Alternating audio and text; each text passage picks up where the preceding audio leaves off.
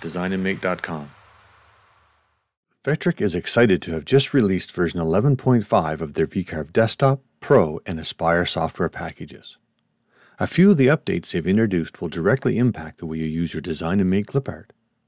They have done a lot of work behind the scenes to make better use of the 3D graphics capabilities of your PC or laptop.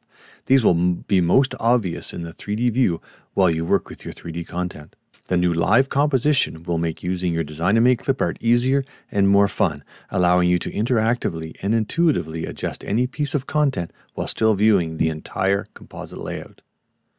Let's have a quick look and see how these new updates will help us to create a custom layout for the top of the Explorer frame that is part of the version 11.5 Sundial project. Let's not forget, even though I'll be using VCarve Desktop, these feature updates are available in VCarvePro and Aspire. If you're a V11 customer, this is a free upgrade. All you need to do is to log into your V&Co account and download the version 11.5 installer for your software. Because here we have the top of the Explorer frame. And if we go ahead and take a look at our modeling tab, you'll see that we have all of our content still turned on. Now, to make this a little bit easier to edit and visually more appealing for me so I can see all the content a little bit clearer, we're going to go ahead and change the material properties of this particular sheet. So let's go to our Sheets tab, make sure our frame sheet is highlighted, and we're going to go ahead and click on Edit. Down here at the bottom under Material Settings, we can just go ahead and change that to be Oak Soft. And then we can just click OK. Let's go back to our modeling tab for a moment. And the only thing we want to see out of this list of components is just our zero plane. So let's right click on that. And we're going to go down to Show Only This. Perfect. Now this is a clipping level. And you'll see that in our 2D view, we've clipped these to these particular vectors right here. This top part here and these two windows right there. So any content that we put in those areas, we're only going to actually see the bits that appear within those vectors. So the first thing we're going to do is go over to our Clipart tab, and we're going to go down to our Around the World #1 project, which you have already installed here. And we're going to grab this eagle right here, and we'll double click on him. He'll pop right into our job. We can just select that, and then we can move him up to where we want him to be. And then we can size him down to fit in that area. We want to see most of him, most of his body anyway. We're not too worried about his wings because you get the idea of what he is. That looks pretty nice right there. Now, of course, we're going to need some clouds.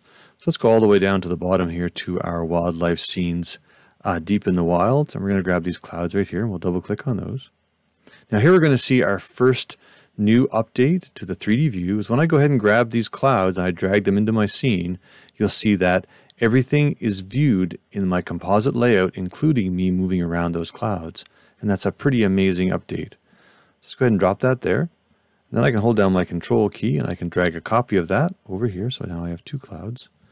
And there we have it.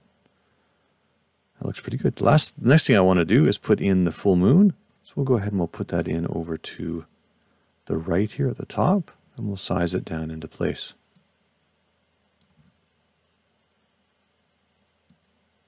It looks pretty good right there. Now, what I'd like to have happen is these clouds actually go over top of the moon just a bit more. So what I'm going to do is I'm going to turn this up on its edge just a little bit, go ahead and select the clouds, and you'll see that in the corner here I have this new handle. If I pull up this little arrow at the top, I'm going to end up changing the shape height of my particular component. If I go ahead and grab the square on the bottom, I'm going to go ahead and change the base height. So what I want to do is I want to give it a little bit of base height and a little bit more shape height. I think that looks pretty good. It gives you a nice contrast. It makes it look like this cloud is in front of that cloud back there.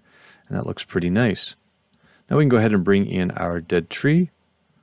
We're going to put it over here in the corner just to kind of give us a little bit more sort of interest in the corner over here. Now that's come in, but it's right in the middle here. So if I go back to my 3D view or my 2D view, I can drag it over.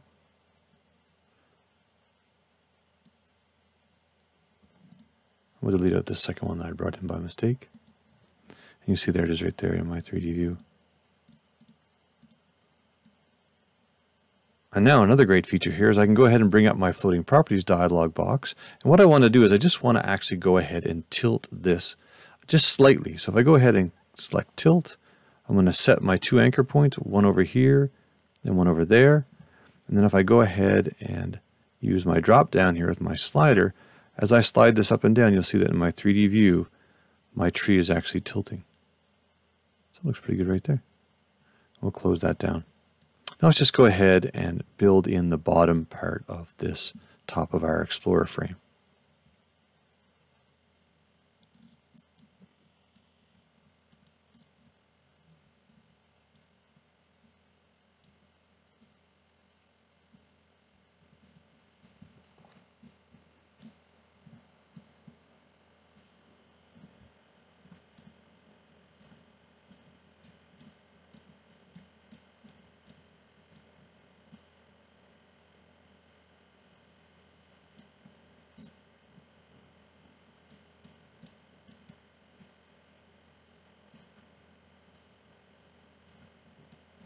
So let's just go ahead now and regenerate the tooling for this so we can see another one of the great features of version 11.5.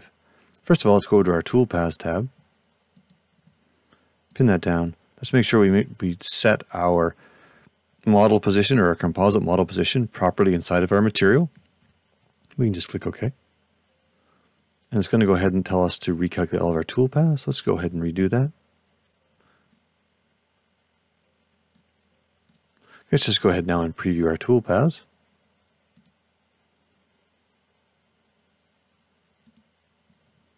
And you'll see now in our 3D view, we can go ahead and twiddle the camera or twiddle our view while the tooling is being previewed, so we can go ahead and identify any problems that might occur during the cutting of this project.